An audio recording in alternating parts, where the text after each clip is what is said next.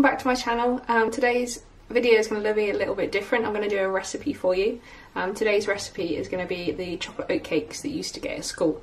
So they had like a chocolatey oat base with the chocolate icing on top. If you had these at your school, you'll definitely remember what they were. They were the best.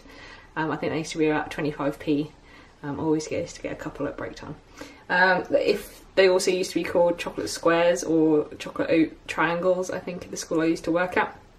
But I'm not entirely sure that schools do them anymore. So anyway, I'm going to show you how you can make them at home. Okay, so the ingredients you will need are some flour, plain flour, cocoa powder and baking powder, butter or margarine, caster sugar or normal sugar should work too, and some oats. The first thing you want to do is set your oven and preheat your oven. So we're just going to turn that on.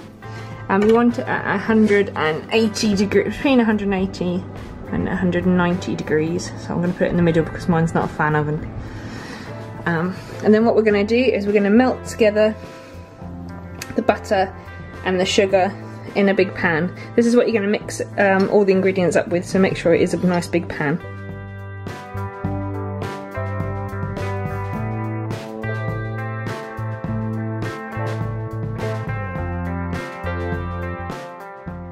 Once it's nearly all melted, just turn off the heat or your gas on your stove and let it continue to melt with the residual heat. Once it's all melted, you're then going to want to start to add your dry ingredients.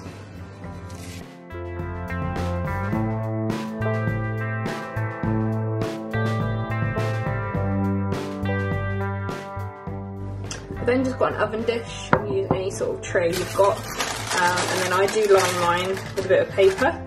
Then you just want to start spooning the mixture in.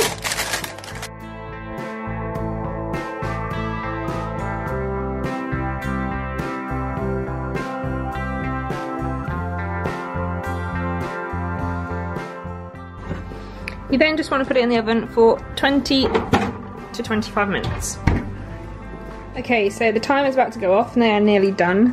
I've just gone and done the icing for the top, so using some icing sugar and cocoa. Now this is a bit of a trial and error. I think I used around 12 tablespoons of icing sugar to 1 good tablespoon of cocoa. And I do make mine quite runny because it's so much easier to spread. And I do leave these overnight so it's got time to set. So this is, you can make yours obviously thicker. There's a few lumps in there. I would advise maybe sifting the icing sugar. I didn't. Obviously if you want more icing, make more thicker icing, or if you want just a thin bit of icing, make less. This is obviously why they're no longer in schools. There's so much so much sugar that you use and so much butter, but they are tasty. Anyway, I'm going to have a check to see if these are done. Okay, so it's out of the oven now. When you take it out of the oven, it will seem really like airy and spongy, but that is right. You just need to let it cool and it will go harder. So don't prod it, poke at it much, or try and eat any right now. What we'll do is I'll let that cool for 10 minutes. I'm then going to put the icing on top while it's still warm. I'm then going to let it completely cool outside the fridge, and then I'm going to put it in the fridge to cool overnight. If you can, resist and don't eat them for at least 4 hours, because they do taste better, and they do taste better the next day. Sometimes we've still eaten them when they're still a bit warm, and they just don't taste as good as if you leave them. So I'll come back in a few minutes when it's cooled down a little bit and we'll put the icing on.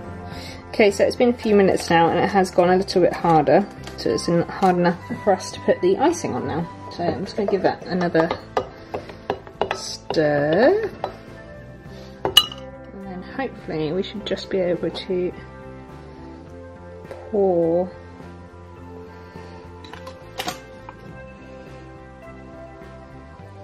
the icing over.